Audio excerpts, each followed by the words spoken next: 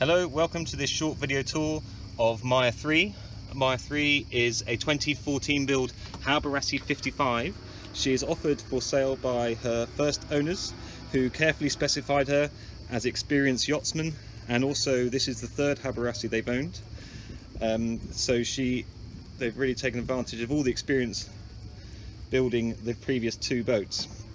Here we are in the cockpit. Obviously you've got some custom made lovely grey cushions there for lounging out, a large table that extends to seat 6 people, and all carefully protected by this beautiful windscreen, which is tempered glass in the aluminium frame. This boat is in the Med, as you can probably tell. She's got a large bimini that covers the entire cockpit and the helm station. It has access points so you can see through while you're trimming the sails and see up the mast. Along the wide side decks we have opening hatches for the saloon. As you can see, there are additional roller cars for the Genoa sheets. She has the removable inner forestay option added. Strong midship cleats protected by these beautiful stainless steel rubbing strakes.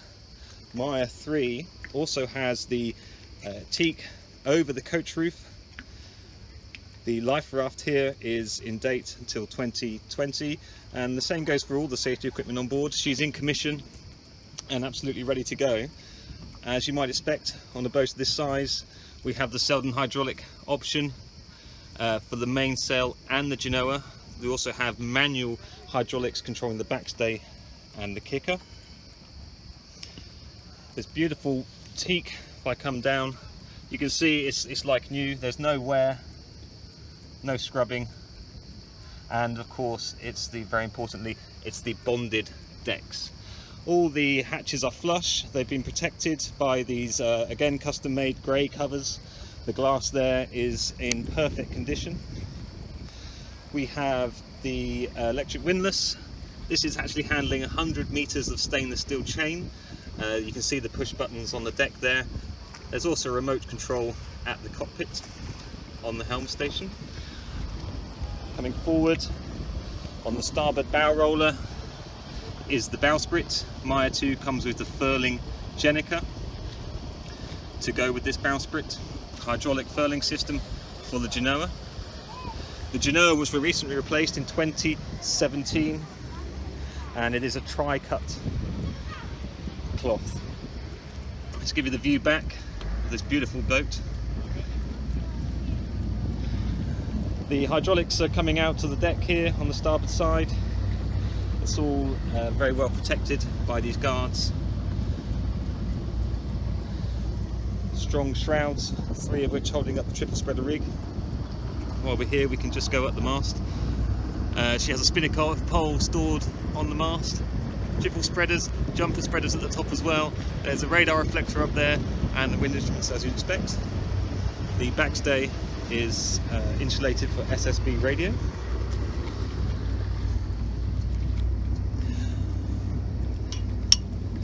Coming back, you can see the size of the bimini that's covering the cockpit.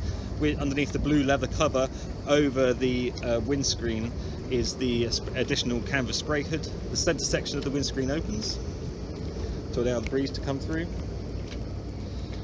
The gas lockers here on the starboard side. It's very big enough for at least 2 bottles in there. The shore power comes in here also. As you can see, there's an additional inlet for the air conditioning. Engine vents are here. All the winches are electric. These are the Lumas 65 Evo winches for the Genoa sheets and the main sheet behind. All the lines accessible from the helm's position. The signature hallberg-rassy cockpit drains here.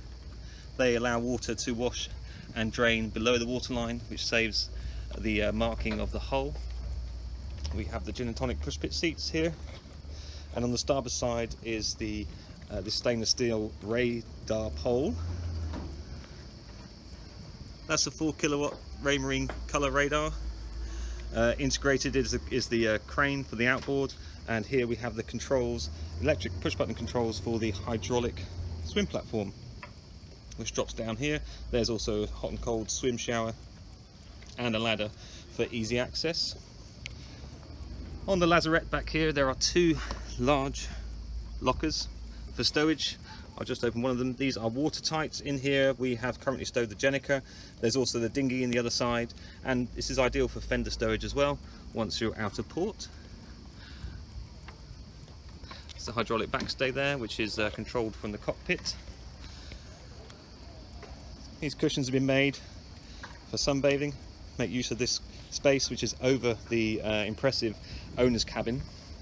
If I just come into the cockpits here, give you an idea of the helm station. I've got a large wheel which is directly attached to the steering pedestal column by stainless steel rods. Multifunction display, engine controls. She also has the bow and the stern thrusters, joysticks on the port side here, road counter for the anchor, cockpit speaker, manual hydraulic controls are just here by the helm station. Looking forward through the glass, you can keep a very clear watch, very safe watch, and also over the companionway there are I-70 instruments, again by Raymarine. Down below on Maia Iii, we are standing obviously in the main saloon area. This is a really open and bright space that you can spend a lot of time very comfortably with the port lights just above the waterline here, one each side. You can get to view over the anchorage or marina. From the comforts of the saloon, there are numerous large hatches, many of them opening to give ventilation here. Maia Iii does have air conditioning. There are compressors that serve the saloon and all the cabins should you wish to be more comfortable. Movement around such a big area is made possible. These large vertical poles and the grab rail in the ceiling allow you to move forward and backwards while the boat's at sea. Coming down the 4 very wide and safe companionway steps, the bottom one which has extra storage for sea boots and shoes, we come into the sea galley, thus called because of the U-shaped design and arrangement. This allows you to stand in there very safely preparing food. This return, and I just want to have a close-up of the condition of the teak, mahogany here, which is near perfect. You can't really find any marks on Maia above or below. You've got a double stainless steel sink with hot and cold mixer tab, and also 220 volt serves the microwave in here. The fridge is here, Force 10 3 burner cooker. Interestingly, the owners specified that hallberg-rassy make this cupboard here a vented door to allow them to store fresh fruit and vegetables more effectively. The sole comes up and there's a lot of storage under there, ideal for drinks, etc., where they will stay moderately cold. There is the large saloon table with 2 leaves. There's additional seating that comes out, and so you can sit 6 to 8 people around here quite comfortably. You probably notice as we go through the boat we have these plastic silver covers. They are 2 30 volt outlets. She does have an inverter on board as well as a generator. Just pan across the main bulkhead where you have your sailing instruments, vanity lighting. All the lighting on Maia is LED. Forward of the main bulkhead we come to a short walkthrough, and on the starboard side is the a bunk room. Now I've lifted up these bunks, the top bunk obviously, it is wider than the standard specification, and also this storage here is additional request from the owners. There's a large hanging locker, that's the air conditioning outlet. Behind the door is a vanity station with a mirror. On the port side opposite is one of the heads compartments. So here we have electric heads, which is serviced by a holding tank, which has a deck pump out as well as gravity drain, some nice mirrors. Over the Corian sink, which is a hot and cold mixer you'd expect. And here we have a separate shower compartment which does drain overboard and has a perspex screen to protect any splashovers. The last cabin forward is the V-berth cabin. Underneath here is the retractable bow thruster and a spare fixed 3-blade propeller. Vanity table to starboard, hanging locker to port. We also have a big opening hatch above, and the insert there at the end of the bunk allows this to become a very wide, long and comfortable berth. Back in the saloon on the port side here, we have plenty of storage below and behind. Also becomes a sea berth. There are lee cloths that allow this to be used as a sea berth, along with one of the bunks in the aft cabin. Here is the control center, navigator's seat, forward-facing chart table, plenty of space here. You have the Maia Iii multifunction display. I think that's a 12-inch display, touch screen, and a multi-display as well. On the outboard side, the chart table is where you'd expect to control all the 12 and 24 volt systems on board. You can monitor the batteries, run the generator. She also has monitor chargers, inverters, etc., heating, fuel, water. It's all done here.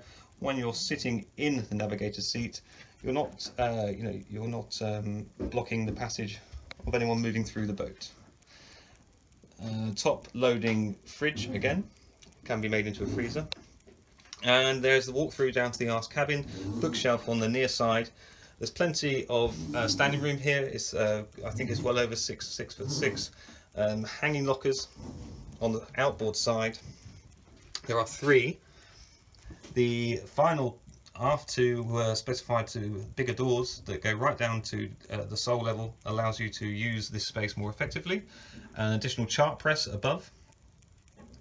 Here we have the air conditioning controls for the aft cabin, which has a 2+1 berth arrangement with a vanity chair opposite a mirror in the centre. Underneath here is where you'll find all the batteries, 12 volt, 24 volt engine start batteries, and also the steering gear. Air conditioning compressor sits under there. She has redundancy in the autopilot function. There are 2 electric rams attached directly to the steering quadrant. Very large berth, and again you have these wonderful port lights in the hull. A great view to wake up to. I'll just show you the vanity unit, the big mirror here, and stowage. Again, all these fiddles, not only they're in fantastic condition, but they just allow you to hold on to something wherever you are in the boat. You can move around, whether you're at sea or at anchor. Another electric toilet here, served by its own holding tank.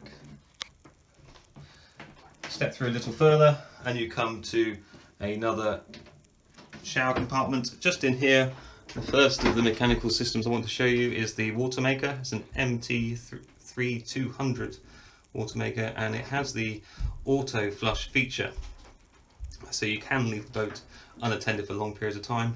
Like all the mechanical spaces on Maia Iii, this is really very clean and tidy. Immediately inside the engine door for Maia Iii, you come onto this platform, which allows you to sit right in the middle of everything that's going on. The main feature is obviously the D4 180 Volvo Penta. This is running through a hydraulic gearbox to a Gory propeller. The alternator is being upgraded to 110 amps. This is because we also specified a larger battery capacity. She has 7 240 amp hour AGM batteries for the 24-hour service. Here is the 10 watt Whisper generator in its own capsule. This whole space is heat and sound insulated, as you can see. Behind we have the heating, as well as some of the high pressure pumps for the water maker and refrigeration. Just show you the bilges, beautifully clean, lots of access to seacocks and things. As we pan around this last bulkhead, you can see the 50 amp 24 volt charger. This is the hot water tank, the 2,500 watt inverter, and the 12 volt charger.